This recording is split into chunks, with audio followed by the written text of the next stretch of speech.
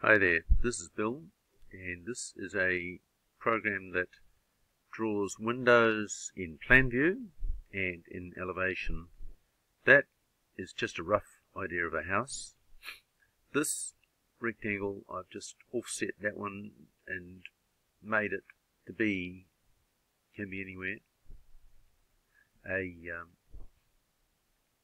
floor level for the elevations. The elevation will go here, here, here, and here. In other words, looking onto the house.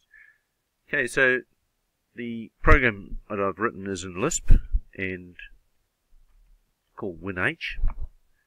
So you choose a window from a listing. So for instance, I might choose W3, which is a little awning window with a fixed pane under it. So I just hit enter on that. And then I tell it what height do I want that to be. Say I want it to be 1.2 high. And then I tell it that I maybe want it to be 0.8 of a meter wide.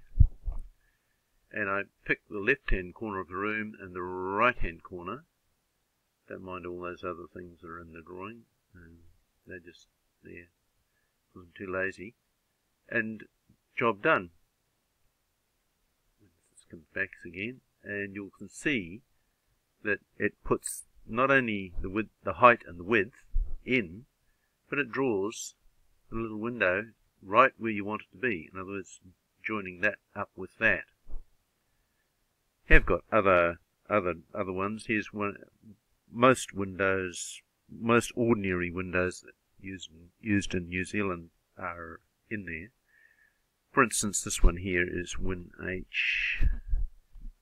Just maybe the window type is W11, and the height I might make that 1.2, and the width I might make that 3 meters. Left-hand corner, it always puts it central in the room, which is quite normal for these sort of things. I mean, if you wanted it in a different place, you can do so. So it's asking me for a desired sash width here. So I'd say, well, that's 700 mil would be a good width. And there it is. It's drawn the sashes, and that's the width. Everything's on there. Okay, so here's another little wrinkle here. Drawing doors is always a pain. So I've got one here called Door V. So it defaults to 760, which is a common door size. And you just pick the intersection and bing, you've got your door. Hit enter, enter again.